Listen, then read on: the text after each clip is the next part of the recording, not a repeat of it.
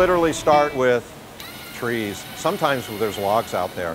Mostly you're going to see lumber in the milling department that's getting really just dissected. It's being sawn into thin panels that are dried and seasoned. And the lion's share of the work goes into making the components that make the body of the guitar. That's really intricate work in drying and seasoning all of those woods.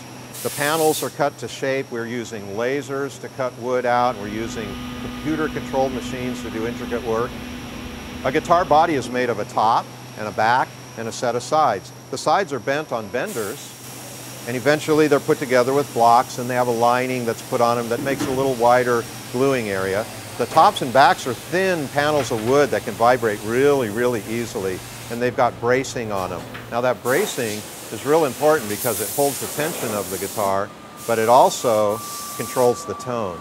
So by changing the bracing on the guitar to different patterns and shapes, you can control how the guitar sounds. Also, the different woods that we use will change the way the guitar sounds. Rosewood sounds different than maple, and maple sounds different than mahogany. Nearly all the guitars have a spruce top because it's the most vibrant of all of the woods.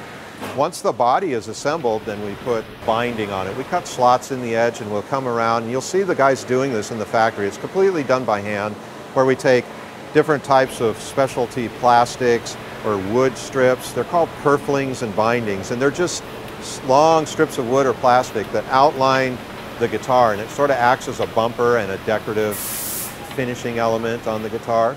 Meanwhile, the neck is being assembled. So there's a piece of mahogany that will cut into the shape of a neck. We'll take a piece of ebony, really rare wood from Africa and India that's hard and black. And we cut that into what's known as the fretboard. We put frets in it. We assemble it onto the neck. The whole thing gets carved into a beautiful shape. And eventually those two components work their way into the finish department where we start putting the varnish on. We're using robotic arms to polish. We're using robots to spray.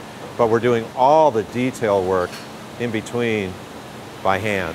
Eventually that guitar gets polished to a real high shine.